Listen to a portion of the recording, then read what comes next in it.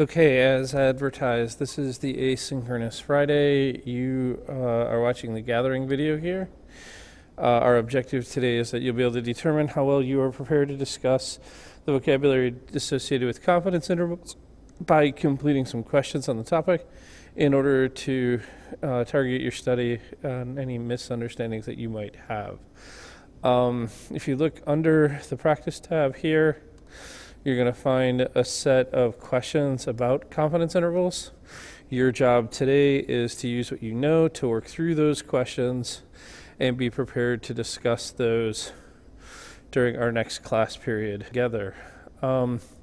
Once you've done that, you're going to watch the summary video, which will get you ready for the homework, and we'll go from there. So there you go.